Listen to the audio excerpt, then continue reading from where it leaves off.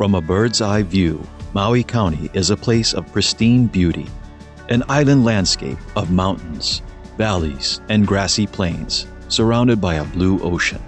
But if you take a closer look, you'll see the hidden mess left behind by tourists and residents. Litter, trash, garbage, whatever you want to call it, it doesn't belong on the side of the road, in our parks, or on our beaches.